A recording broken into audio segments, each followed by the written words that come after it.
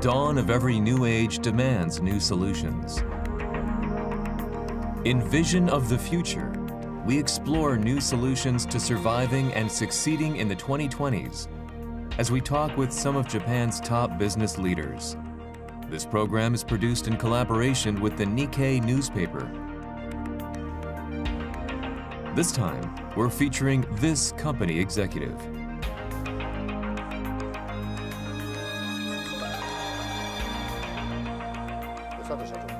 2022 is finally here. I imagine this will be a year of rebooting from the pandemic. What kind of year do you hope 2022 will be? In real terms, we saw big changes over the past year, not just because of the pandemic. One is that decarbonization is speeding up. Renewable energy is another term that we're hearing more of now. The question now is what we plan to make of this year. How do we grow? How do we move forward? These are the key issues for us. At the same time, the new cabinet has talked of growth and distribution. In recent years, the Japanese economy has certainly seen share prices increase and is poised for growth. However, incomes as well as CPI have not risen. I believe this year we need to address what we as a company can do and pursue initiatives that can be a catalyst to solving these issues. Japan faces various problems. How to nurture people is one.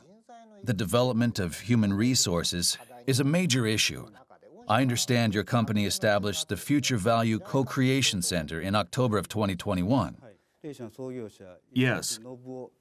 Our company founder, Nobuo Ishibashi, constantly spoke about the importance of nurturing people.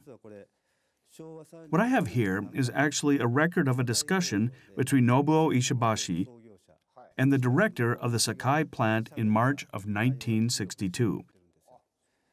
In it is a section titled Our Corporate Creed. There are many things written in it, but it talks of developing people through business.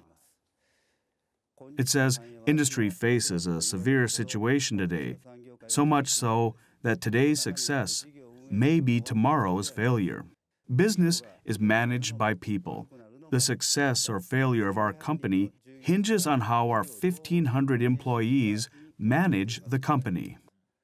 The second point that's written is management of the company is directly linked to the living environment of employees. What that means is employees must eat, food, and drink. Problems in the home or financial issues should not be brought into the company. Let's move forward with our heads held high. That's the first and second points. This corporate creed is still alive in the company today. This led to the Future Value Co-Creation Center. And this philosophy has been treasured by our employees for a long time. But we want to apply it widely, encompassing local children in Nara, people of various genders, and diverse people. We're very much looking forward to realizing this. Developing employees has long been a part of your company's DNA. Is there anything special or characteristic about how human resource development is carried out? Yes. Students who've graduated technical high schools join our company and attend vocational schools for 2 years. They don't work or go out into the field for 2 years, but are encouraged to concentrate on their education for 2 years. We provide the funds and offer dormitory boarding. We're working with the 5th class of students now. But students in the inaugural class and the second class have acquired second-class architect qualifications and have achieved solid results. There were some who had difficulty graduating, but everyone helped to teach them so that they could successfully graduate. That's interesting. Naturally, there are those who want to quit, but the others around them offer support to help them graduate. The classes are small. We started with 5 to 10 students. They developed a very strong bond, and they're in the architectural field now. But we believe they'll expand into other fields, like electrical engineering, and we're very much looking forward to seeing how they develop. You mentioned in the beginning that a very important theme is the issue faced by companies in addressing environmental problems. Yes, in 2009, we established an environmental energy division to work on issues such as reducing electricity costs and incorporating solar energy. I believe we worked on this faster than many rivals. The electricity that our group uses is generated in-house. If usage is 100%, we can generate about 130%. But because it's a business, of that 130%, 120% is sold externally. In terms of self-use, it's still about 10%. We're aiming to reach 100% by 2040, but have been speeding up our initiatives to bring that timeline forward a bit. I understand that idea is becoming quite widespread, even among the homes you build and sell. I believe so. We have a product called Keiichi, and we want to fully equip homes with solar panels. We also have Keiichi M, and believe we need to carry that out for rental condominiums and other multifamily properties. We want to do this as quickly as we can. There's a phrase, recurrent education, that's being talked about now. It's about lifelong learning. Do you yourself have a theme which you want to keep studying? I love history, the significance of history, the significance behind words, thinking about what words to use in what situation. I want to delve into the study of how the world changed because of words. They say history repeats itself. In a certain sense, a slight miscalculation could lead to failure. And by the same token, making proper decisions could lead to continued success. I would like to study such key words hidden within history. From the perspective of society in general, how would you like the younger generation to engage in study? Currently, I'm the chairman of Keidanren's Committee on Labor Legislation and studying the issue of side jobs. Personally, I believe people should do different side jobs when they're young. Changing the field you work in and learning other things is very important. In my case, in particular, I changed companies.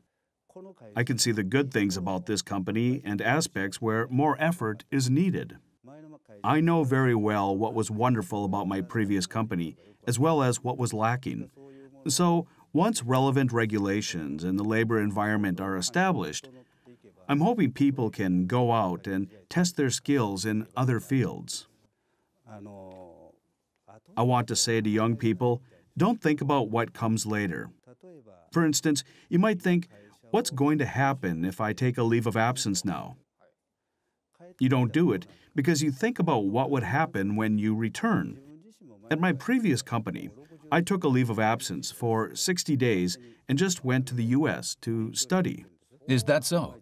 I searched for places to study on my own, bought a plane ticket on my own, told my company I wanted time off, and just went. I figured I can worry about whether I still had a place in the company when I return. I was about 27 years old. But that experience became an advantage when I came to this company and was put in charge of the overseas business. The language skills I acquired and the places I visited finally paid off.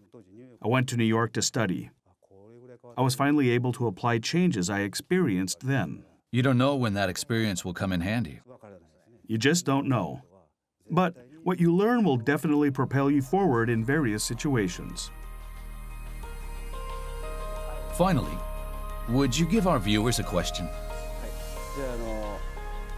We established the Future Value Co-Creation Center as a place to study. I want to ask you, what do you want to study in this new year?